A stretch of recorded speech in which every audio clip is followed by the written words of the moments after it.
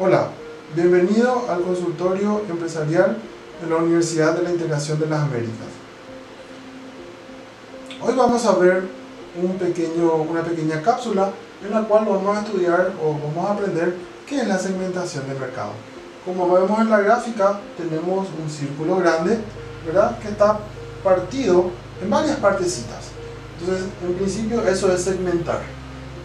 La teoría nos dice que la segmentación del mercado es la división de los compradores en distintos subgrupos o segmentos que permiten a las empresas participar o particularizar los programas de marketing de forma adecuada y en función de los compradores de cada segmento. Entonces, ¿qué quiere decir básicamente esto?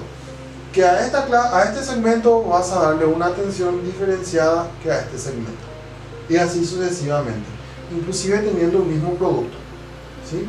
Porque a este vas a poder darle un tipo de incentivo y a este otro tipo de incentivo, justamente dependiendo de las características de cada segmento. Eso es fundamentalmente lo que te permite la segmentación de tu mercado.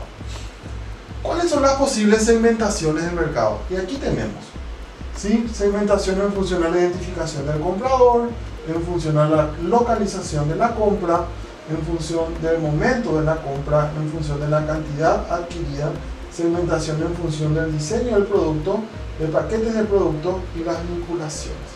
Entonces, básicamente esta construcción es la que debes buscar a la hora de hacer la segmentación de tu mercado, a los efectos de tener mayor eficiencia en tu plan de comercialización.